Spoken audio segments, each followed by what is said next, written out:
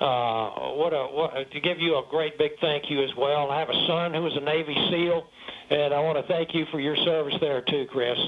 And also, I would like to just see what I know you said that the craft, the Dragon, handled very well, but I wanted to see how it compares with the space shuttle.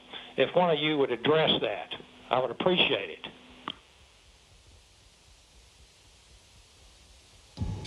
Well, thank you, sir. It certainly has been a long endeavor for us and our namesake spacecraft.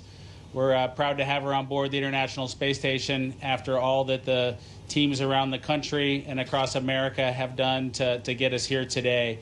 As far as a comparison with the space shuttle, both Doug and I took a few minutes while we were accomplishing the approach and docking to, in our spare time, talk a little bit about it. We were surprised a little bit at how smooth things were off the pad. The space shuttle is a pretty rough ride heading into orbit with the solid rocket boosters.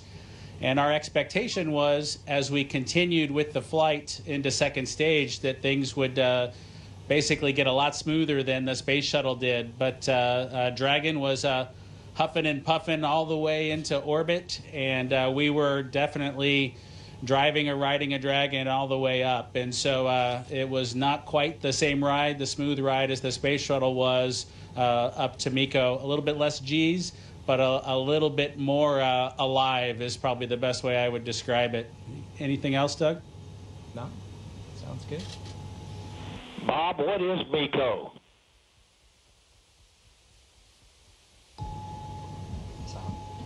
Sorry, I have to apologize for actually using the term MECO. It's a little bit confusing between the space shuttle and the Dragon vehicle. So it's a main engine cutoff is what MECO stands for. Those happened at different times in flight for the two vehicles. For the space shuttle, that was when you were all the way in orbit. For Dragon, that was just a little bit after 2 minutes.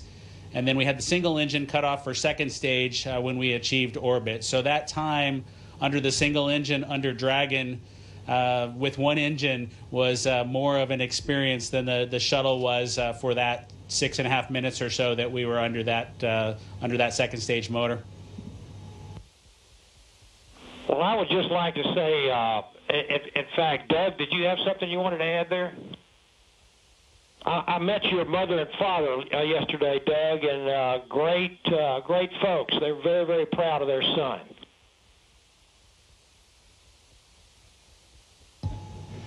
Yeah, that's pretty cool.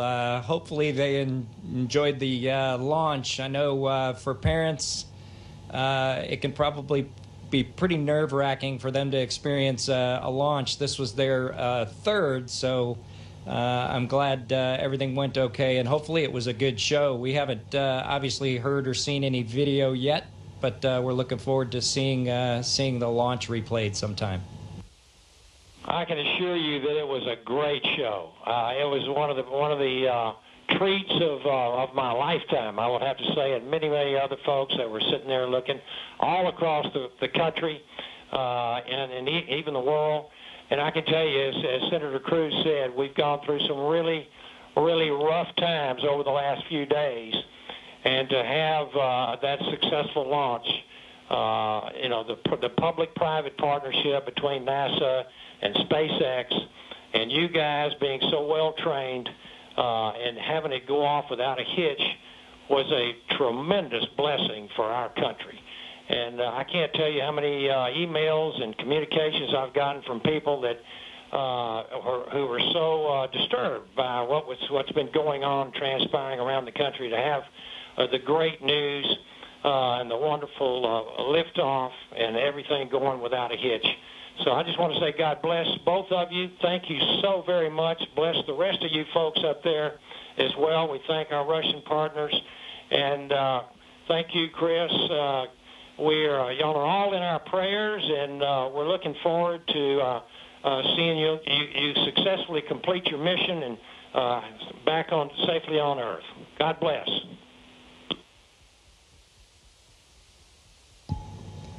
Thank you very much. Yeah, and just so you guys are aware, the show was in fact spectacular. The ratings on NASA TV beat everyone else. Not just some of them, it beat all of them, and that includes, yeah, just so everybody is aware, the whole world saw this. It trended #1 on Twitter. It was the #1 thing talked about on social media in general. This was an amazing moment, and it represents a transition in how we do space flight from the United States of America. NASA is not going to purchase, own, and operate rockets and capsules the way we used to.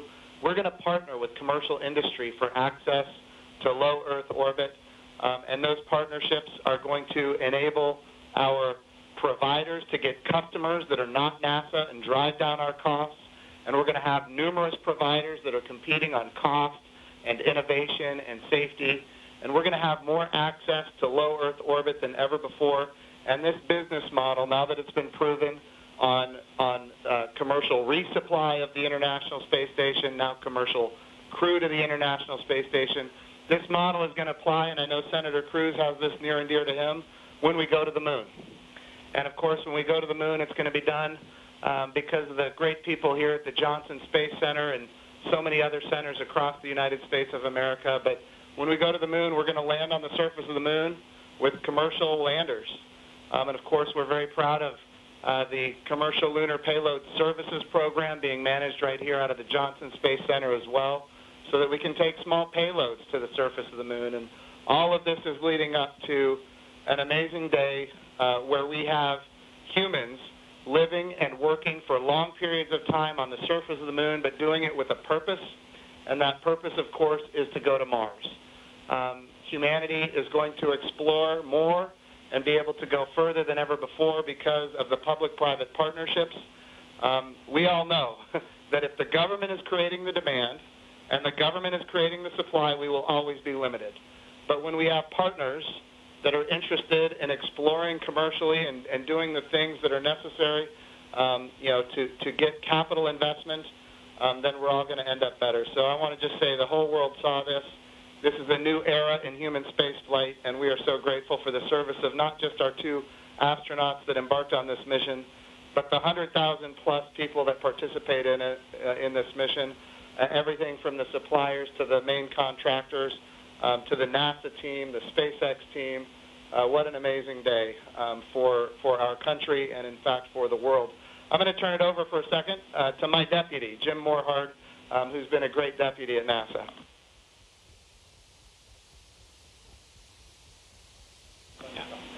Gentlemen, congratulations. You know, Jim's mentioned going to the moon. And yesterday and today, one, you've inspired the Artemis generation, which is our next generation. And that's what this is about.